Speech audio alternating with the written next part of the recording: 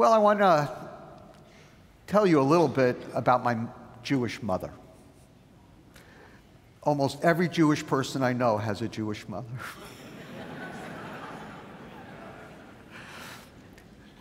Now, I was raised in a really wonderful home in New York City, very Jewish home. My mom and dad were both Jewish. My grandparents are Jewish. They all came from Russia and Poland, and there were Holocaust survivors all over my family. And so I was raised in that kind of environment.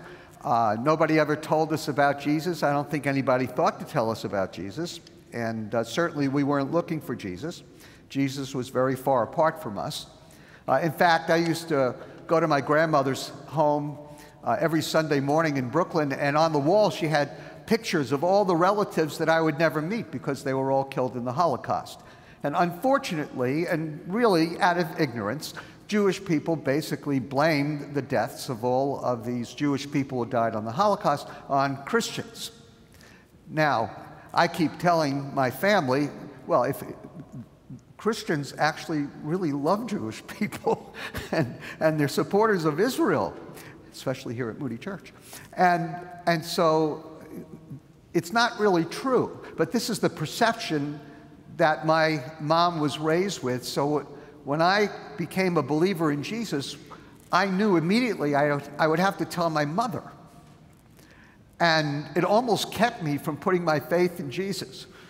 But I sort of held my nose and jumped, and I said, okay, if God can save me, then God could make things go smoothly with my mother, which it didn't. Maybe it was my approach. It could have been. So I'm a Jesus movement baby, and so I got saved in San Francisco and went all the way back. My parents were living in New Jersey, and they weren't expecting me home. I was probably barely 19, and knocked on the door, and my mom opens the door, and she looks at me, hair down, I know it's hard to imagine, but a lot of hair, beard, and she said, "Oh, it's so good to see. What are you doing here? You didn't tell us." And you know, it was just so awkward. I didn't know what to say.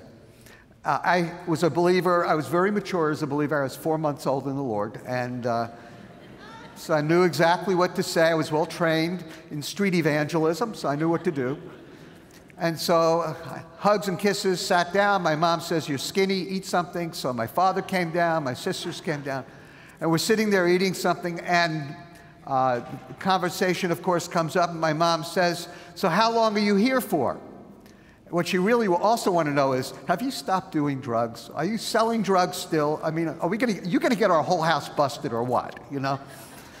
So I said, "No, Mom, I'm actually going to go back to college." I had already dropped out.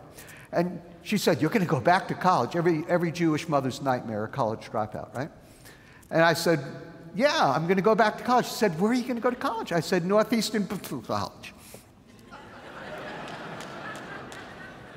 She's the Moody of New Jersey. She said, "You're going to go to where?" I said, "Northeastern Bible College." And she stares at me, and my father's down looking at me too, and they're both looking at me. And they said, "What do you do at a Bible college?" I said, "You can get a degree in Bible." And the next one summarizes my whole life. My mom looks at me and says, "You?" And then, of course, the logical question is, what are you going to do when you graduate? Are you going to be a rabbi? I said, "Well, not probably as you would expect." And she said, "Well, what will you do?" And it was that awkward moment now where there was no escaping it. I had to lay it on the table. I had to tell them. And so I took out all my Jesus freak training, and I looked at my mom, I looked at my dad, and I said, "Mom, Dad, you're both going to hell."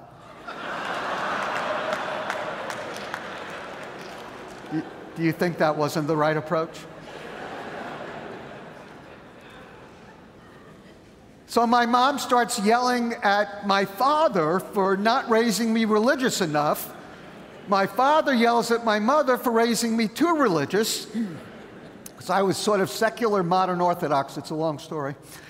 And then they looked at me, and I was just sitting there, and I had no idea what to say. So I said, "You seem upset." I said, "Jesus has really helped me. I don't do drugs anymore. I don't sell drugs. I'm all cleaned up." And they just looked at me, and she said, "Okay, number one, you don't tell your grandparents. You don't tell your sisters. In fact, you can't tell anybody. And you can't go to church." I don't know. I hadn't even been to church yet, to be honest with you. So that wasn't a problem. I was enrolled in Bible college, but I hadn't been to church yet. So you can't go to church, and absolutely no crosses in this house.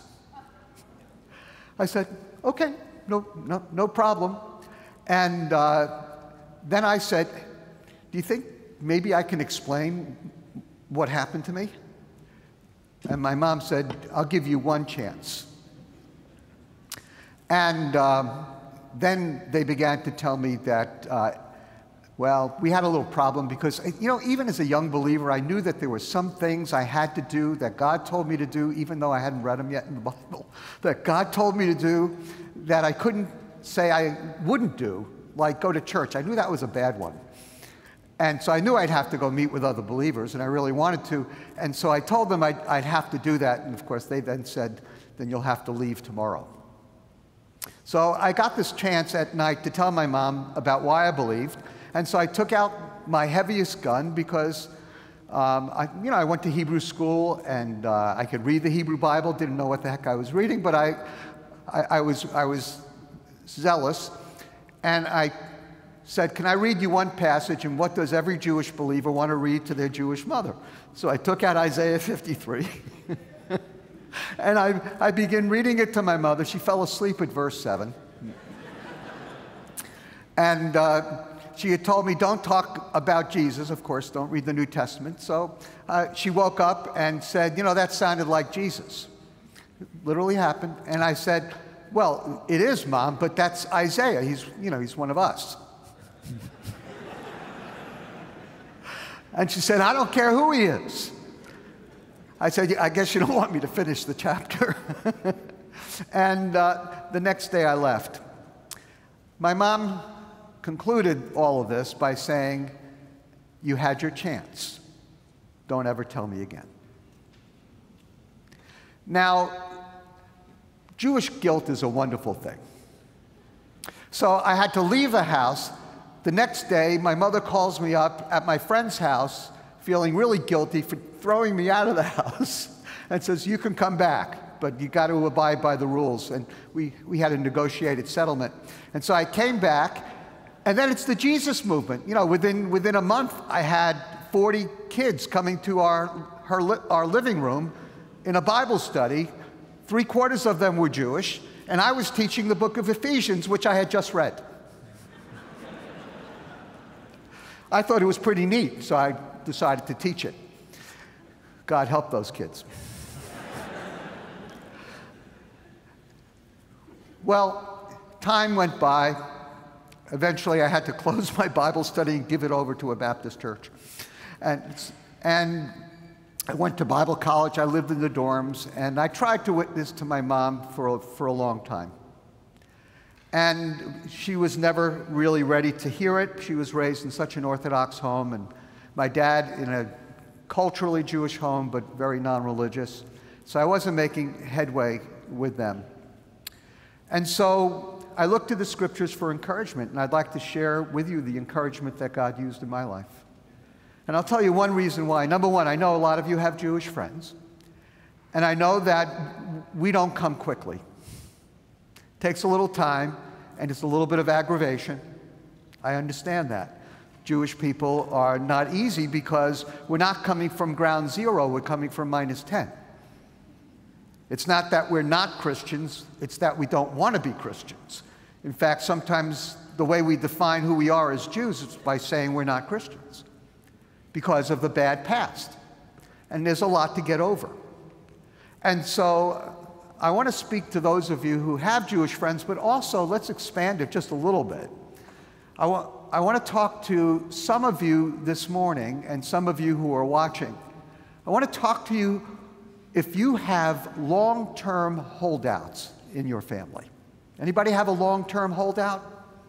You've been praying for them for years. You've told them so much about Jesus they could become a pastor, right? But I found in Paul's letter to the Romans, in Romans 9, 10, and 11, I found encouragement from God that I'd like to share with you that God really used in my life, and eventually it helped out in my testimony to my mother. So open your Bibles to the 9th chapter of the book of Romans, a church that Paul didn't plant, made up of Jews and Gentiles.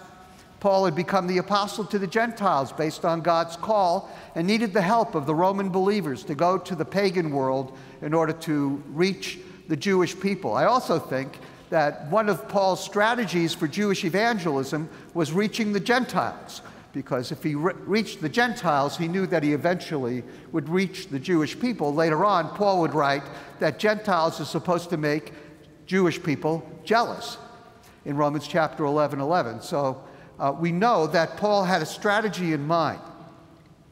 But I'd like to look at Paul's person a little bit, if I may.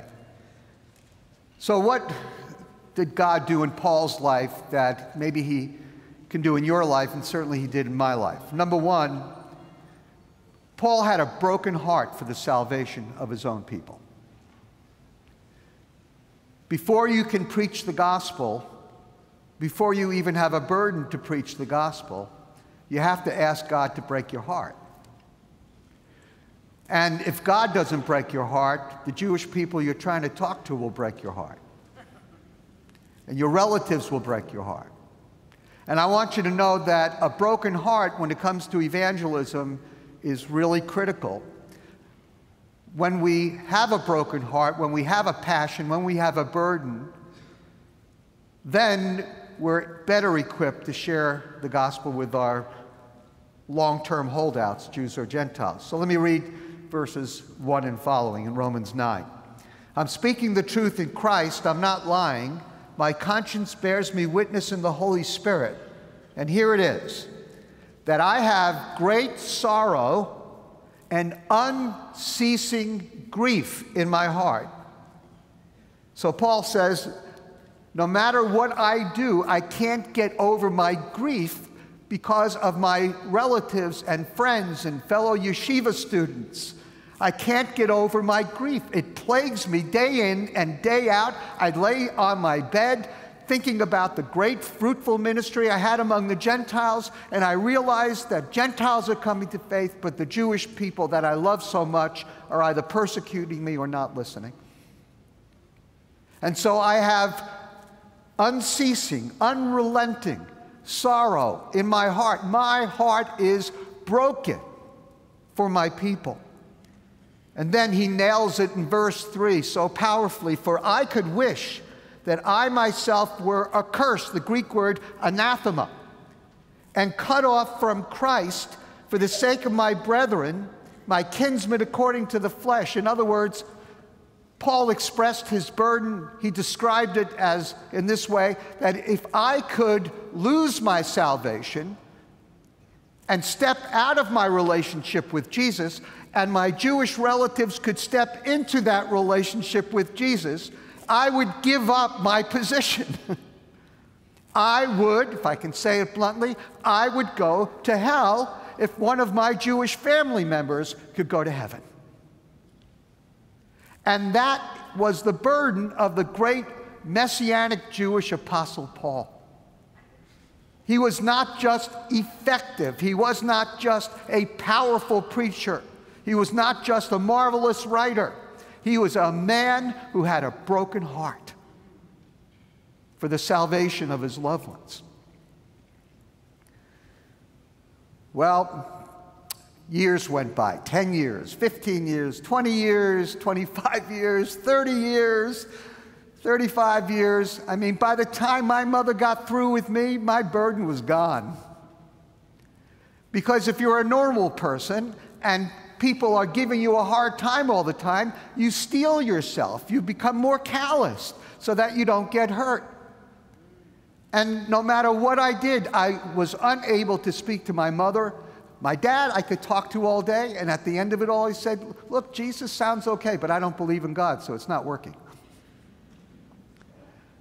But my mom was a different story. She just wouldn't hear it. I couldn't get to... I tried every missionary trick in the book, even leaving tracts in her bathroom. Come on, some of you have done that. But she wouldn't. And so I found that my heart was getting calloused until my mother finally announced that she had stage 4 colon cancer. And I was so stunned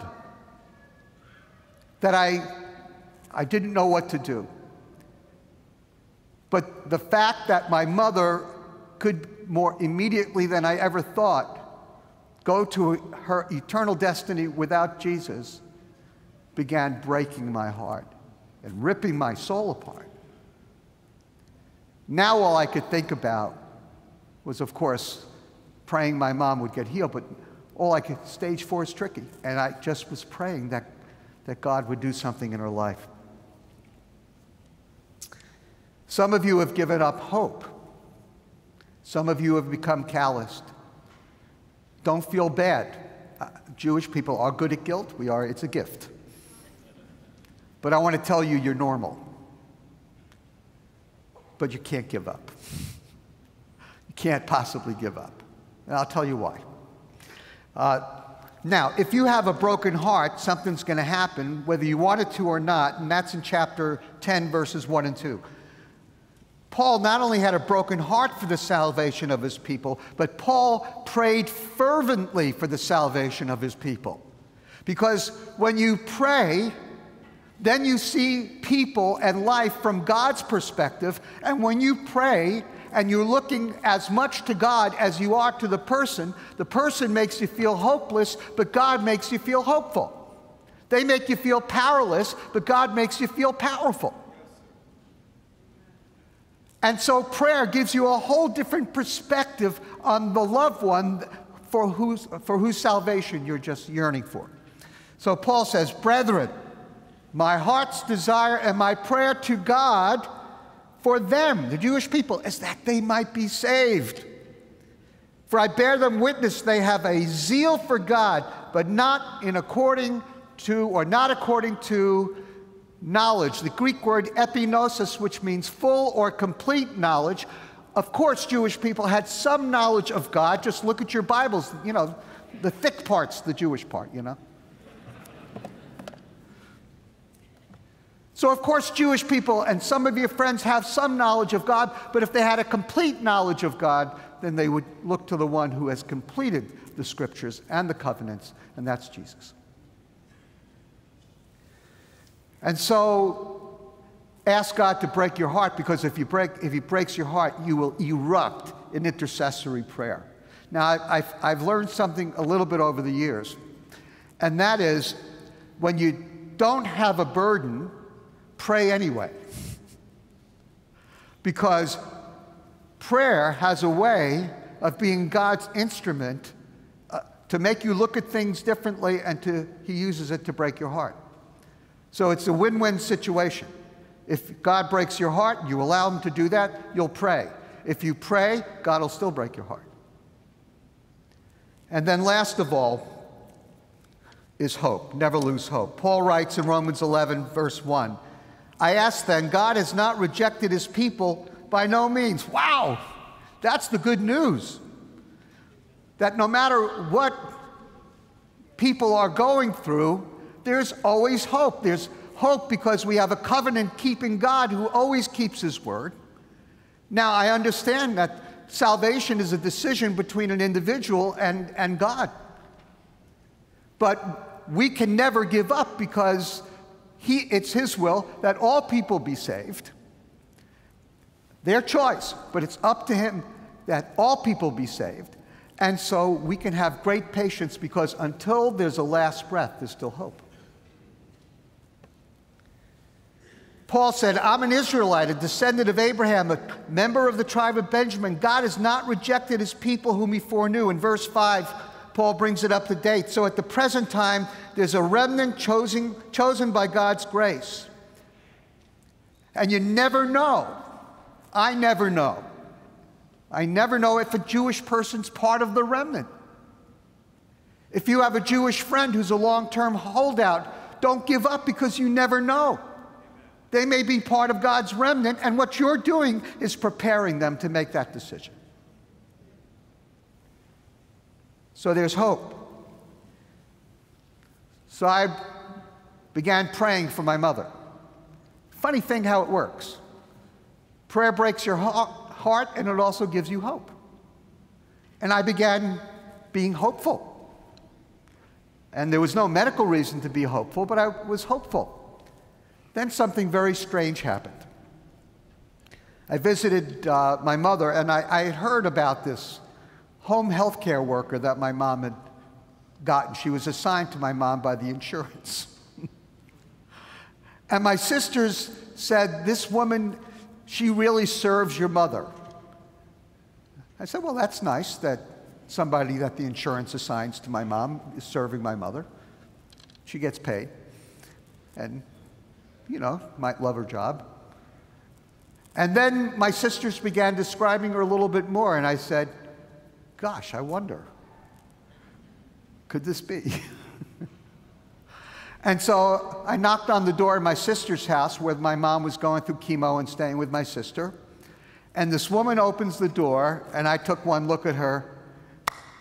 You know how sometimes you just can tell. She radiated. And I looked at her, and her name was Dominique, and I said, as we walked in, I didn't want to break the professional boundaries, but I just said, hey, Dominique, by any chance are you? She says, of course I am. I said, you know what I mean? She says, I am a born-again, on-fire Haitian Baptist.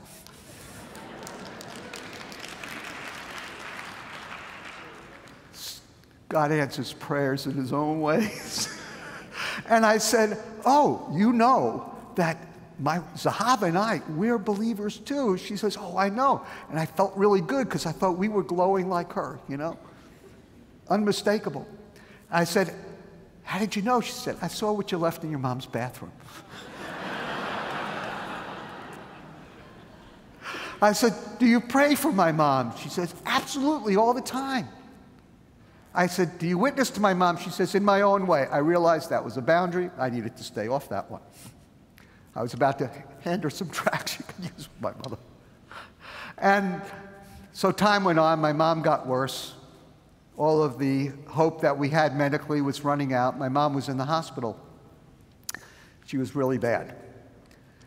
And something happened on one of those nights, you know, when you're on plastic chair duty, you know, when someone's in the hospital and you're just waiting. And as a minister, as a missionary, virtually my favorite thing to do is to do hospital visitations. I know people think that's a little nutty, but I love it. It's pretty authentic, every hospital room, you know. People are not hiding from things. And so I was in the hospital with my mom, and probably about 2 in the morning, she jumped up, shouted, God help me. My sister was there with me, and she looked at me and said, brother, that's your job. That's your area. And I prayed with my mom, and she laid back down. But I sensed the presence of God in that moment as I've rarely sensed before. And I want to tell you, you could almost touch the Lord. In fact, my sister said, what the heck was that? I said, it's hard to explain, but I'd like to explain it to you. The next day, a couple days later, my mom was on her very last moments, and we were in the hospital room, and it was me and my 2 sisters and Dominique and my wife. And my wife and Dominique were talking to my mother over here, and I was talking to my sisters over here, which is a principle of Jewish evangelism in hospitals, which you should understand, always brings someone else in to divert the relatives. Old trick. And so they were talking to my sisters and me, and my mom and Dominique were talking to my mother, and I saw them holding my mom's hand and nodding, and my mom was kind of smiling. I had no idea what was going on. And then everybody left, and afterwards my wife pulled me aside and said, "Do you want to know what happened?" I said, "Yeah, of course." She said, "I asked Mom, do you believe in God?" And my mother squeezed my wife's hand, smiled, and said, "Yes." Take me a minute. Then my wife said, and then I asked Mom a similar question. I said, "Do you believe in Jesus?" Honestly, in that moment, I wish she had never asked her, because I would rather live in doubt than knowing. And she did the same thing. She squeezed my hand and smiled and said yes. Now, why do I tell you this? Because I know that some of you have lost hope. Some of you are rightfully getting callous because you can't help it, because it's what happens. And I want to tell you that your long-term holdout relatives and friends and loved ones are never beyond the powerful arm of God to save. Never. And I want to encourage you not to give up on your Jewish friends. We take a while, and sometimes we take a crisis. But God is always faithful. So never give up, okay?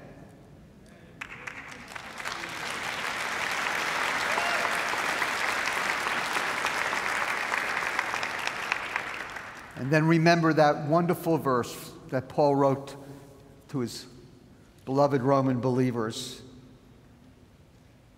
So I ask, did they stumble in order that they might fall? Speaking of the Jewish people, he says no, by no means. Rather, through their trespass, salvation has come to the Gentiles to make them jealous. You know what? God used Dominique, an on-fire, born-again Haitian Baptist who actually told me after my mom was gone, she said, "You know, Mitch, this is not my job, it's my ministry." And I prayed that God will use you in the same way. Let's pray together. Father, thank you for the phenomenal words of the Apostle Paul. Thank you, Lord, because we see him so much and we feel like we even know him, but sometimes it takes a little bit of effort to see his heart for you and for people. And so, Lord, I do pray that you would use us, strengthen us, and help us to reach those who have heard but have not believed. Help us not to give up, but to pray and to hope. And Lord, use us to be a light to our dear friends and loved ones, that they too might come to know the one whom to know is life everlasting. We pray in Jesus' name. Amen.